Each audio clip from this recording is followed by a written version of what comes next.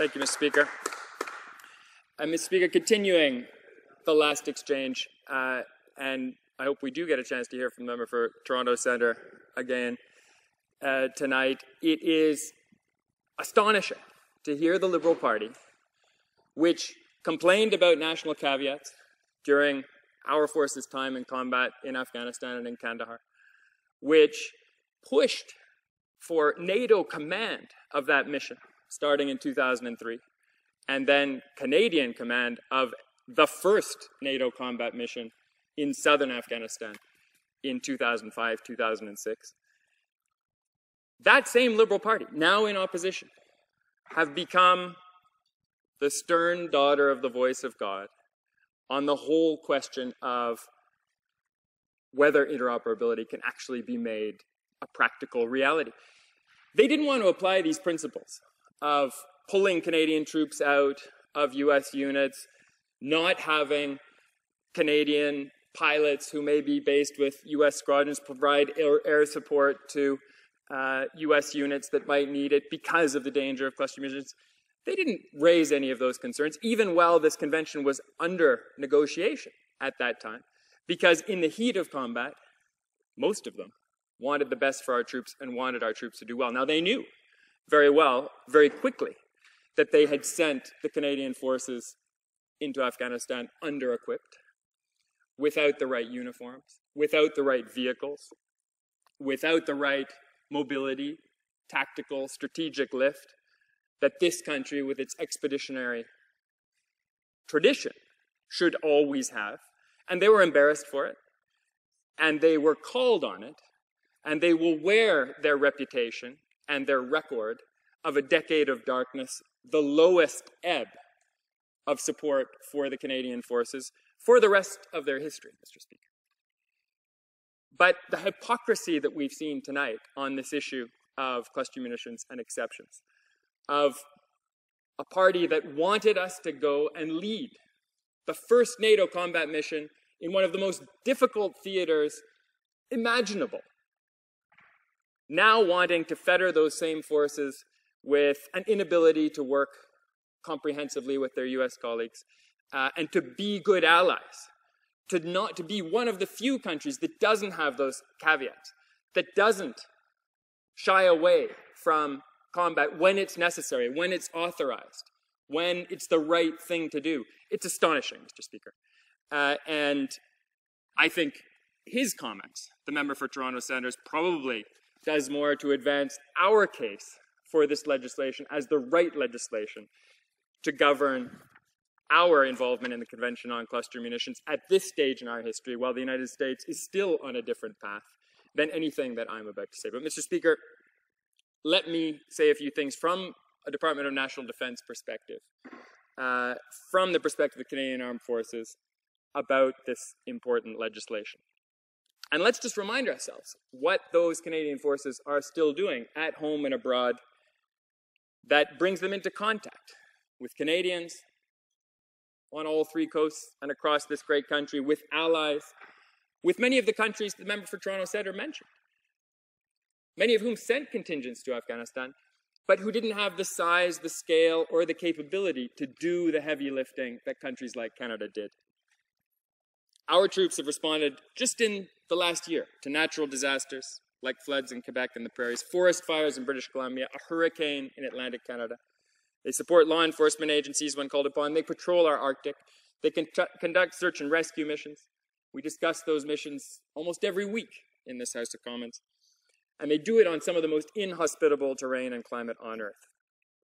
Abroad, our men and women in uniform have been heavily committed to the mission in Afghanistan. First, protecting Kabul, the capital, while our allies were off on another mission in Iraq.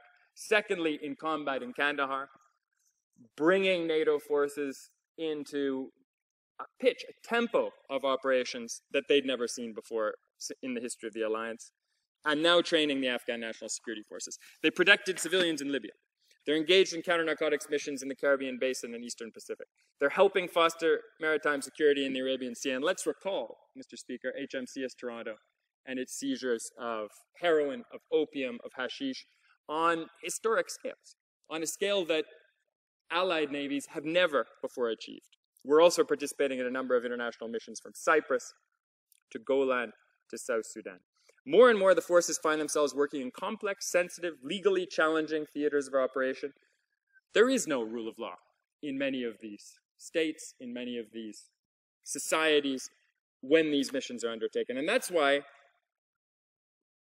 these Canadian forces, and indeed the new authorities in many of these countries, are looking to international law, including conventions, agreements, and other treaties to guide their actions. One of these, Mr. Speaker, is the Convention on Cluster Munitions, which Canada signed in good faith 4.5 years ago. The bill before us will allow Canada to ratify that treaty, but even though the convention hasn't yet entered into force here in Canada, and this is a key point, Mr. Speaker, national defense and the Canadian forces have already taken clear steps to abide by its spirit. First and foremost, it's important to recognize that the forces have never used these weapons in any of their operations. Mr. Speaker, that, if anything, we say tonight deserves repetition. It's surely that fact. The Canadian forces, with their record of success in world wars, in peacekeeping, in Korea, in Afghanistan, have never had recourse to cluster munitions. And even before Canada signed the convention, 3 years before, in fact, the forces began to phase cluster munitions out of their operational weapons stocks, where they had remained unused.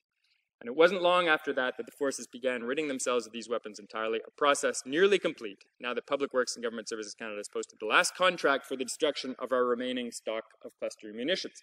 Now, while this process of stock destruction was underway, the Chief of the Defense Staff underscored the forces' position on these weapons by prohibiting their use in any of our military operations.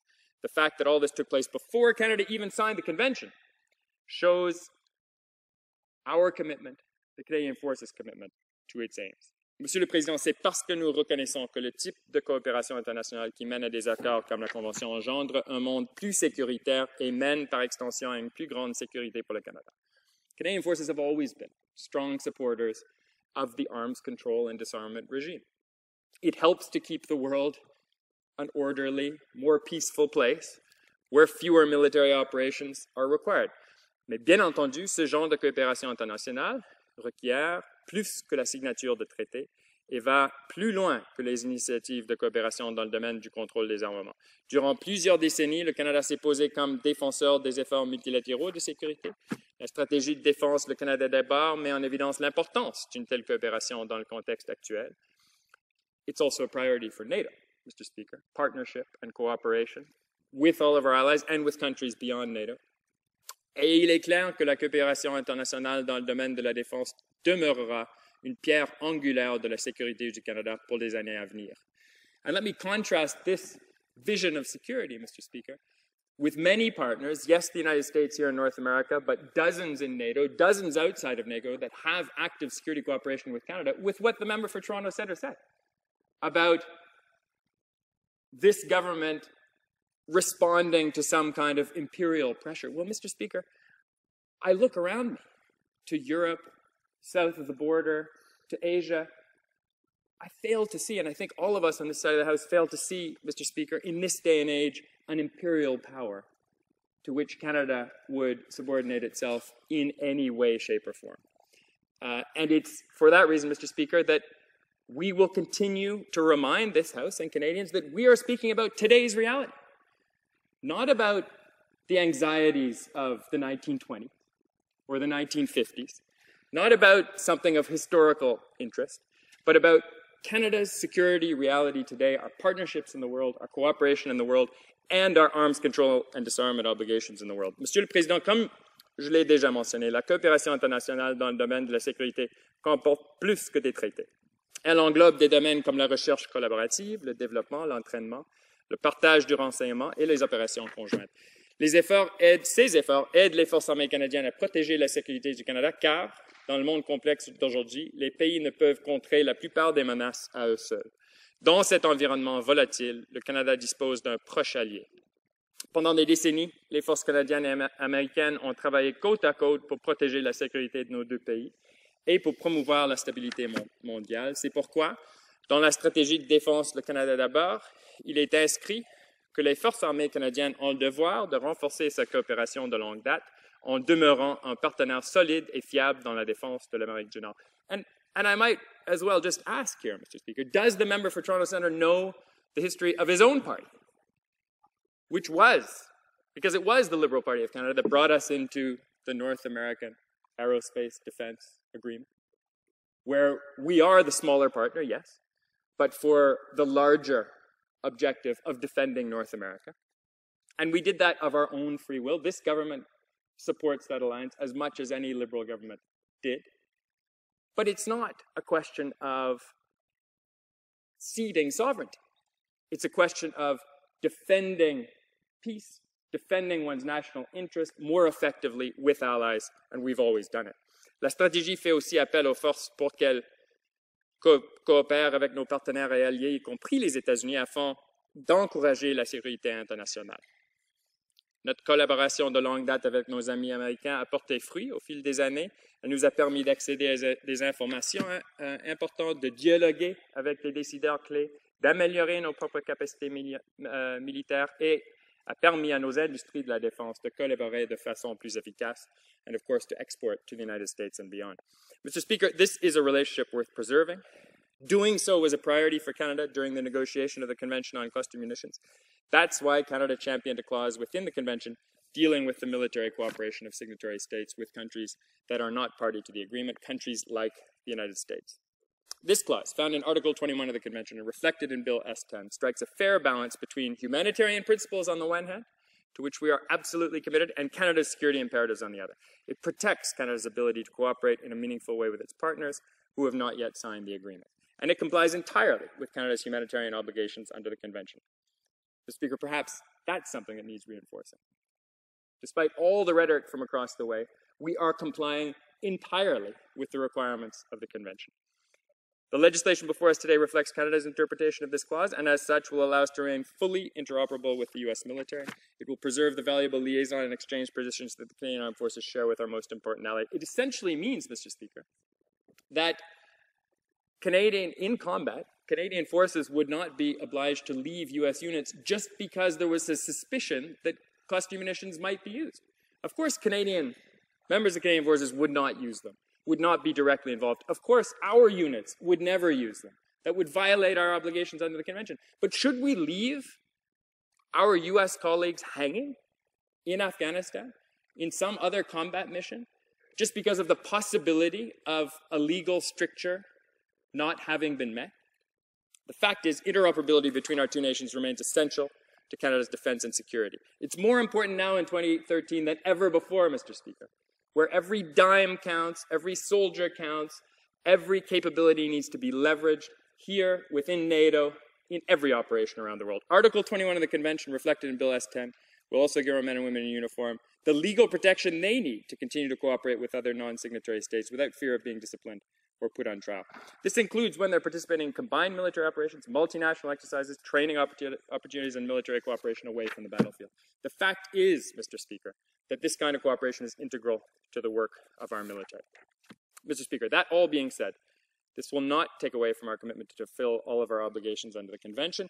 The Canadian Armed Forces will, at all times and during all operations, continue to remain bound to these obligations, to prohibit the authorization of or participation in any indiscriminate attack, including one using cluster munitions, regardless of whether they're acting independently or with foreign partners. Put simply, no Canadian Armed Forces member will ever directly use a cluster munition or specifically ask that one be used in circumstances where the choice of munition used is within the exclusive control of the Canadian Armed Forces. In fact, as we move forward with implementation, the Chief of the Defence Staff will issue additional directives to ensure this is fully enforced in practice. These military directives will specifically prohibit Canadian military members on exchange with Allied armed forces from using cluster munitions or from giving or receiving training in their use. They will also prohibit the transportation of cluster munitions by the Canadian Armed Forces or by third parties under their control. And our question to the opposition is, Mr. Speaker, how are these safeguards somehow insufficient? And how does the opposition think that with their self-righteousness tonight, they can wish away the reality of a different policy in the United States, a country that happens to be our most important ally? These restrictions, which will be implemented as soon as Canada ratifies the agreement, will actually exceed the Convention's requirements. So let me conclude.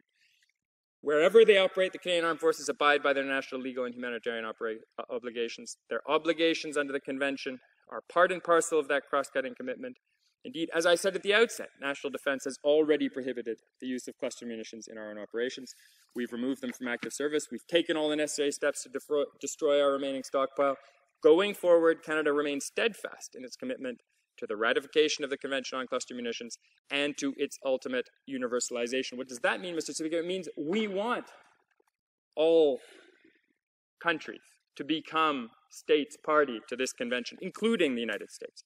And we will engage in advocacy, we will engage in outreach, we will engage in diplomacy to that goal. We recognize that in doing so, we reinforce our broader efforts to foster domestic and international security. We also realize that this commitment to our collective security can only be undertaken in close cooperation with partners and allies, some of which have not yet signed the convention. So with that in mind, until such time that the goal of universalization is realized, the legislation before us today strikes the necessary balance to ensure that we remain true to our obligations under the convention, while enabling us to remain a strong and reliable partner in the quest for peace and security, both at home and abroad. As such, I call upon my honourable colleagues to support this important legislation so that we can take the next steps in the critical phase of implementation. And Mr. Speaker, let me just close with two personal points. We are living in a dangerous world. And I do personally have an experience of cluster munitions from that most recent theater of combat for the Canadian Forces, Afghanistan. The exception that is being provided for in this legislation is not an abstraction, Mr. Speaker. It's not something that we should be arguing about legalistically on blackboards. It's something that is really needed.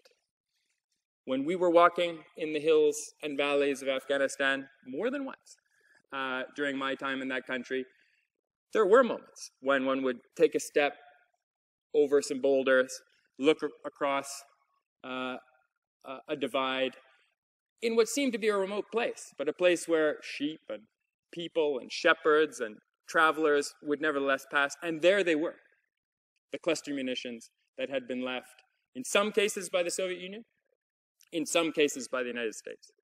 And I was never a direct witness to the atrocious human tragedies that these remnants of war, explosive remnants of war, left on Afghan families, on Afghan villages. Fortunately, those traveling with me always managed to see them, to step away, to miss these little tennis ball size balls of destructive power. But they were used, Mr. Speaker, not just by countries that we would have once considered our enemies, like the Soviet Union, not only by China with its growing military power, but by the United States. We may regret that use. That use nevertheless happened. I guarantee you, Mr. Speaker, that it happened in units where Canadians were either actively embedded or had been embedded beforehand or before or afterwards would be embedded. It would be a shame. It would in fact be outrageous, Mr. Speaker, given the dependence that we have had on the United States for partnership in the military field and that NATO has had on the United States in the military field in Afghanistan and elsewhere, for us to be refusing that kind of fellowship, that kind of professional development, that kind of involvement, because U.S. soldiers are also embedded in our units, simply because one particular weapon may have been used on a few occasions in Afghanistan. And believe me, Mr. Speaker, I don't have cases, and we studied them a lot in the United Nations mission elsewhere in Afghanistan, in which cluster munitions were used mistakenly against civilian targets. I hope they were not. These munitions that we found in the mountains had been left there by pilots discharging their load as they headed back to their aircraft carrier, to their base, thinking that they'd been destroyed, thinking that no one would come to harm. And there is a legacy there of explosive armaments of war that needs our attention. It has received attention. Canada has been one of the foremost countries funding demining programs, funding the destruction of unneeded ammunition in huge quantities in Afghanistan to try and make this war-torn country safer. But we should not encumber ourselves with an absolutely ridiculous obligation to cut off our cooperation with the United States, our ability to embed with U.S. units, simply because the United States on this issue happens to be in a different place. We would argue behind us in terms of adherence to the convention, but according to its own decision-making, on the basis of its own sovereignty, for its own, given its own military role in the world. So, Mr. Speaker, we on this side hope for passage of this legislation. We hope for understanding. We know Canadians want that partnership with the United States to continue. We hope the opposition will understand, especially the Liberal Party, that by continuing the kind of rhetoric they've displayed tonight, they are really kind of going against a decision that they took. That brings to an end the time allocated for the first presentation. Questions and comments. Question commentaire. The honourable member for Vancouver East. Well, thank you very much, Mr. Speaker, and I listened with great interest to the Parliamentary Secretary, and he used some pretty loaded language. He said that the opposition was hypocritical, and then he talked about self-righteousness. But listening to the debate, I could only surmise that the self-righteousness is actually coming from that particular member. And I know he believes that he knows a lot, but the fact is that we all look at legislation and we have basic questions that we want to address.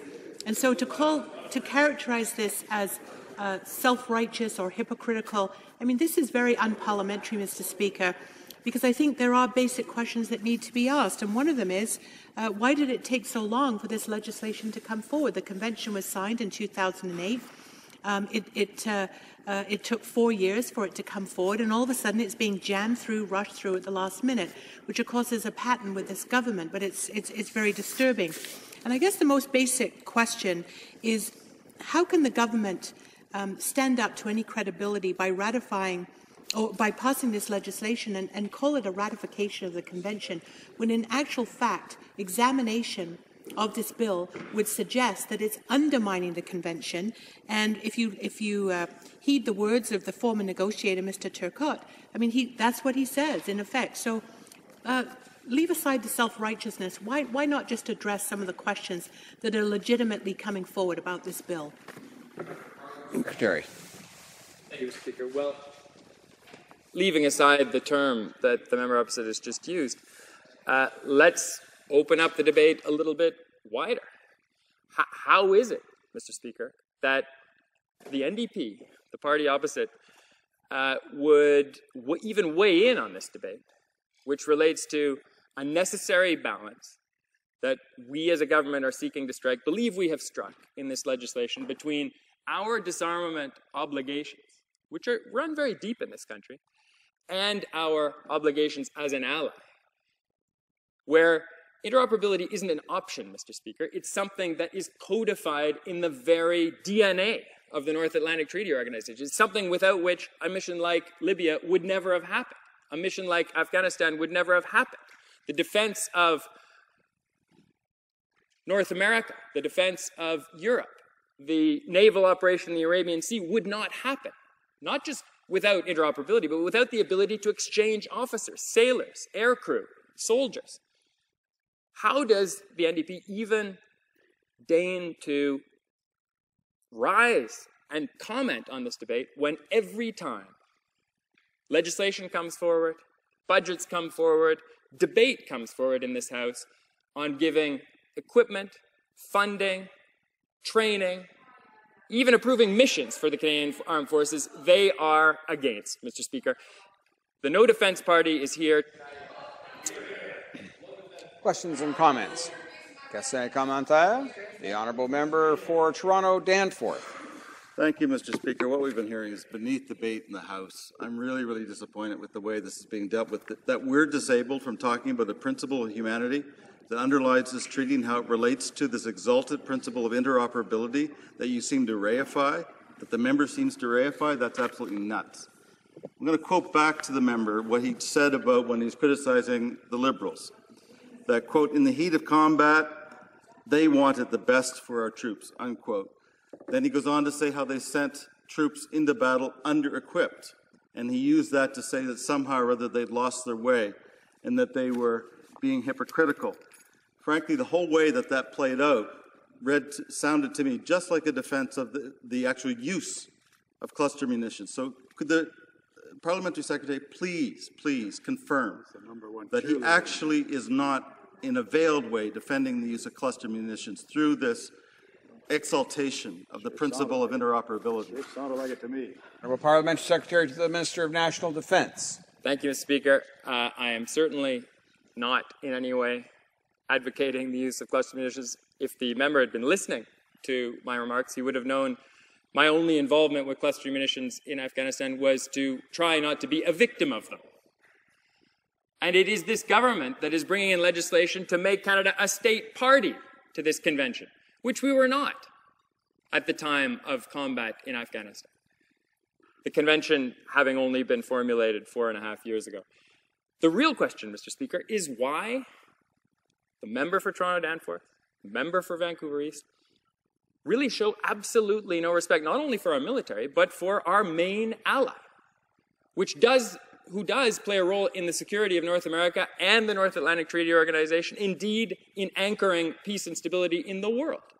And I'd like the member, if he gets up sometime tonight, to say that he believes in NATO, that he believed in the mission in Afghanistan, that he believes in our alliance with the United States, because quite frankly, Mr. Speaker, we don't hear it from the NDP very often.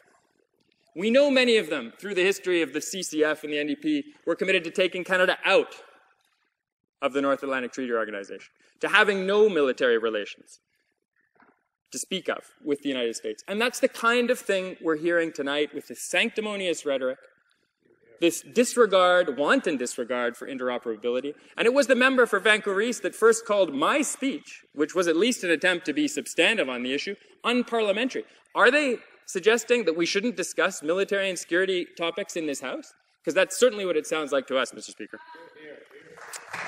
Questions and comments? Yes, commentaire. The honourable member for Davenport. Thank you, Mr. Speaker. The member asked what might have been a rhetorical question. I don't know how it is that the NDP could weigh in on this debate, and I just wanted to remind my honourable colleague that our party was the only party in this House that opposed Canada's mission in Afghanistan, and that position was supported by over 50% of the Canadian population.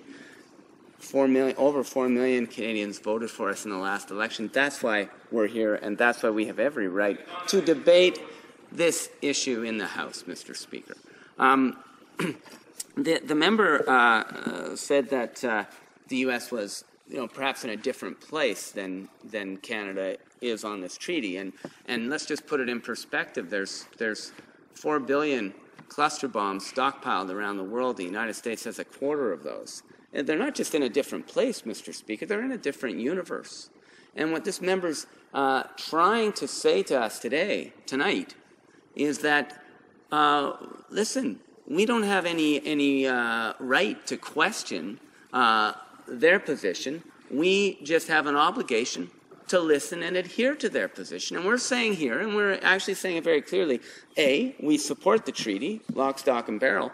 We do not support a way in which our position in the world is somehow compromised by this clause on interoperability. The Honourable Parliamentary Secretary. Thank you, Mr. Speaker. Well, the member for Davenport says that we on this side do whatever the Americans tell us to do. Well, Mr. Speaker, I have news for him. He clearly hasn't been following the debate. The Americans aren't signing this convention. We've signed the convention. We're ratifying it. It's a sovereign decision by a conservative government, and it's a good decision, Mr. Speaker. And secondly, Mr. Speaker, he says that the United States of America, and I think this one is really one for the record books, is in a different universe. What universe is that, Mr. Speaker, that the member for Davenport is talking about? Is it the universe that doesn't include a country across the Niagara River, a closest ally with whom we do $2 billion of business a day, with whom the city he represents is integrated culturally, socially, economically, in every possible way? He calls that a different universe? What greater measure, what greater indicator of lack of respect for the United States, its role in the world, its role as an ally in security, in military affairs, could there be than to say that they're in a different universe, Mr. Speaker? And I would like to close simply by reminding the NDP that with their position opposing the mission in Afghanistan, the combat mission in Afghanistan, they join a grand total of 0 governments of NATO countries. There were no NATO countries that failed to deploy to Afghanistan. They would have been the only one, Mr. Speaker, and that's why they're not fit to govern. They won't govern, and this government will do everything in its power to point out their absolute bankruptcy on these issues. Thank you, Mr. Speaker.